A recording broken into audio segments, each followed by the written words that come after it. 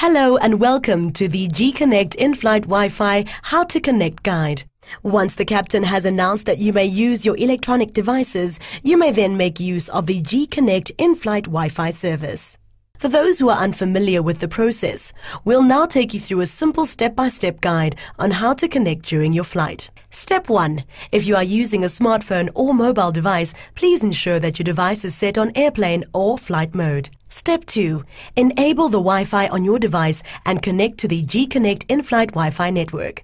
Step 3. Open your internet browser. You'll be directed to the G-Connect in-flight Wi-Fi landing page.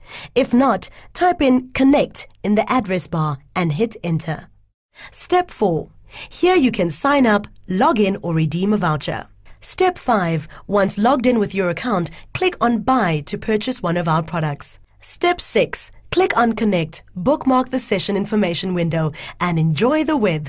Step 7. When you are done using the service and want to end your session, simply return to the session information window that you bookmarked earlier and click on the End Session button.